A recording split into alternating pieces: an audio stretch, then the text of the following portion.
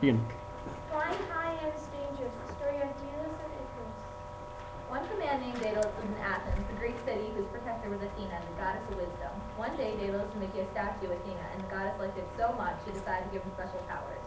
Thanks to her, he became Athens' top inventor and builder. Everyone admired his cleverness at making gadgets and his ability to solve problems that had baffled people for years.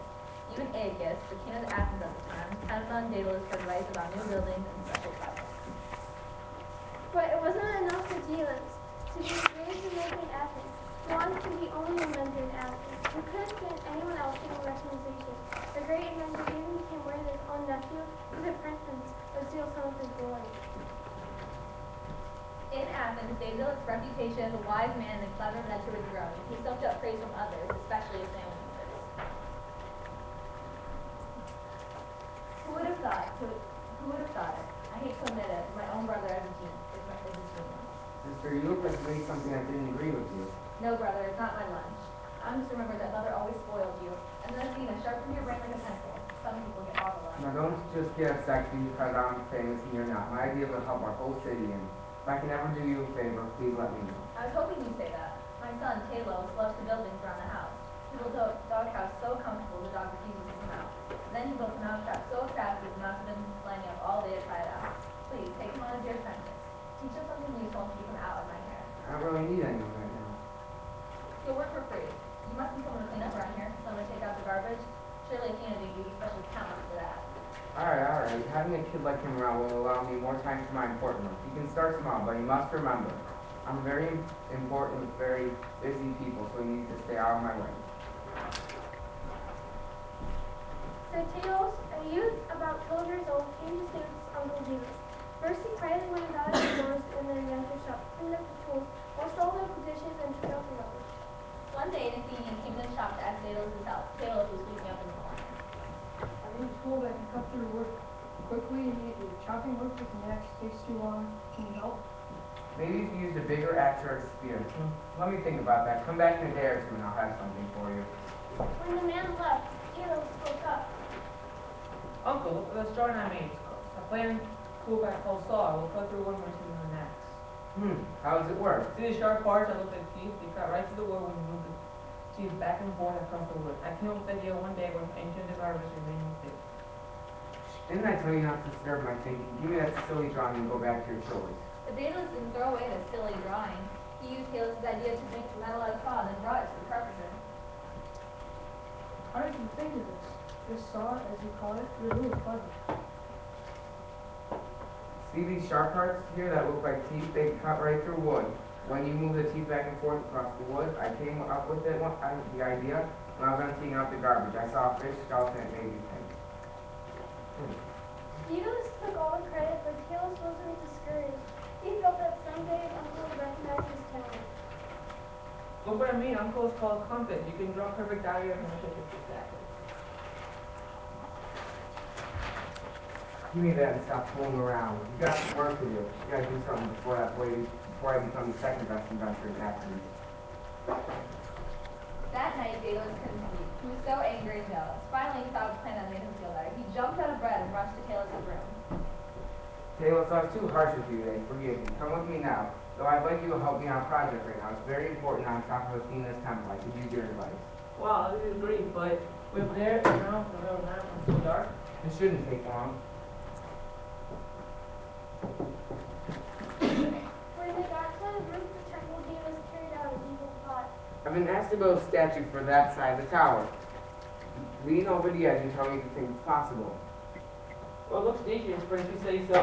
As Talos leaned over, Daedalus gave him a swift push which sent the youth hurtling toward the paving stone. Before he hit the ground, he quickly flapped his arms and miraculously began to move skyward. You see, Athena had watched the plot unfold and stepped in. In a flash, she turned Talos into a bird, a partridge to be exact, and so spirit like. Then she had a few words with her former favorite. You are a very sick man, Daedalus. I'm tempted to take back all powers I've given you, but I won't. Instead, I'm going to banish you from Athens. Just wander through the world, praying that someone will teach you, and fate will have other punishments for you. Daedalus wandered about, sailing from country to country until he came to the island of Crete, where the evil King Minos was looking for a great inventor. Daedalus was hired on the spot. He soon settled down, married, and had a son. The boy's name was Icarus, and Daedalus loved him very, very much. Now, after working for Minos, Daedalus was given the job of designing the labyrinth that would house Minos' manuscript, the Minotaur. For those of you who don't know, the labyrinth was a maze, and the Minotaur was a powerful creature that was killed by a man named Theseus in the story of Euphrates. But when Theseus escaped from the labyrinth, taking Minos' daughter Ariadne with him, someone was going to have to take the heat for that person Theseus. Lord, bring the name better to me. The palace guard brought in Daedalus, his hands bound behind him. A few steps behind them, Mentor also stood son Icarus. What should I do with you? Jesus killed a Minotaur and escaped from the labyrinth. Only you can help me do that. Things didn't matter for here and off with dear Ariadne. Should we execute him now? No, I just thought of physical punishment. Take the mayor and his son to the center of the maze and leave them there without further mark. We'll let the man be trapped in his own invention. Because his face became mad with terror. When he made the labyrinth, even he got lost from the maze unless he had his master plans with him. I have one request, Your Highness. My son is afraid of the dark. Will you please have a supply of candles to take with us so at least his last hours will be a little less frightening? Very well, have your candles. That way you'll see each other's stars. Daedalus and Icarus were blindfolded, brought to the center of the maze, and left there.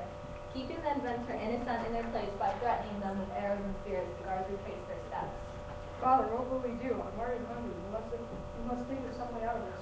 I'm thinking as fast as I can, son, but even if we escape from this maze, Midas' army will catch us. If we make it to the sea, the king's name will capture our ship before we're miles from shore. Daedalus stayed awake all that night. He had just about given up when the chirping of birds signaled that the sun was about to rise. You would have to be a bird to escape from Midas. That's it. Wake up, my son. We got work to do. What? Father, have you gone crazy? Just listen to me. Remember those bird calls I taught you? Use them now. Call down as many birds as you can, quickly. Icarus made sounds that imitated the calls of blackbirds, seagulls, and other birds. Hearing the calls, the birds swooped down toward the inventor and his son in the maze. The two quickly snatched as many feathers as they could. Luckily, the birds only lost a few feathers each. Now, if we use the wax from the candle to hold the feathers like this, Father, please tell me what you're doing. I'm making wings. With these feathers and wax, I'm going to make wings that will carry us out of this maze and away from this island. Midas may control the land, but he can't control the sea. We'll fly on the sky. We'll fly away. In just a day, Jesus made 2 sets of wings for himself and his son. Then they practiced the wings until they knew they could fly. Before you go, pay attention to my words, Icarus. Fly right behind me, you hear? Don't fly too low or the spray from the sea will wet your wings and pull you down. Don't fly too high either. If you fly too close to the sun, the wax that keeps the wing pad will melt and you'll fall into the sea. Father, I promise I'll obey you. The two set out the great day. They flapped above the walls of the labyrinth and over Midas' kingdom. The people below didn't know what to think. That's the strangest pair of birds I've ever seen. No, it must be 2 gods visiting the earth. People better be best sleep. Once they were away from Midas' island, Jesus and his son moved and shouted. Woo! We're free of birds. Just remember what I told you. Be careful.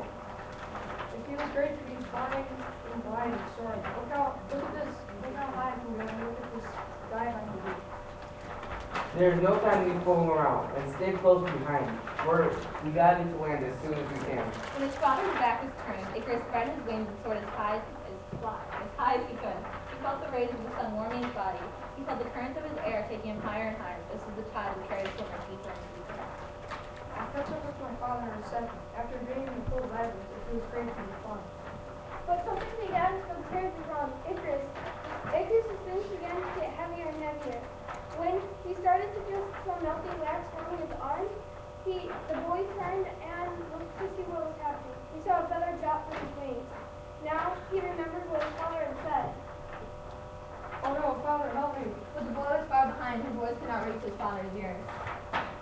Before long, hundreds of feathers were falling from his wings, and Icarus was dropping fast into the blue sea below.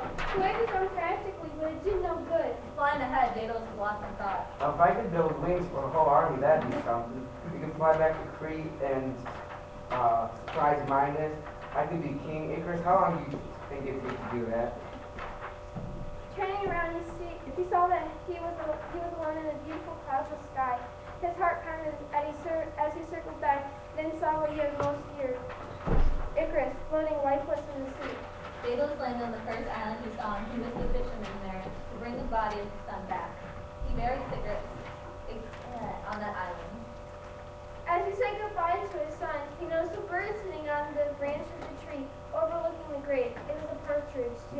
be exact. The kind of bird his nephew Taylor had become when Jesus pushed him off the temple of Athena so many years before. At last, Jesus understood how wrong and cruel that plan had been. Now, that his own son's life had been taken from him. For the rest of his life, it is said, Daedalus lived quietly in the island of Cilicius, making toys for his children there. He easily could have won fame and fortune if he had dealt on his blind idea with the death of his son, caused the inventor to hang up his wings and his desire for fame forever. Yes. Yay! All right, come up center for a bow. Okay. Go get everybody together, everybody together. Wait. Go that way a little bit. Go that way. Go that way. That way. All right. 1, 2, 3. Yay! All right. Good job.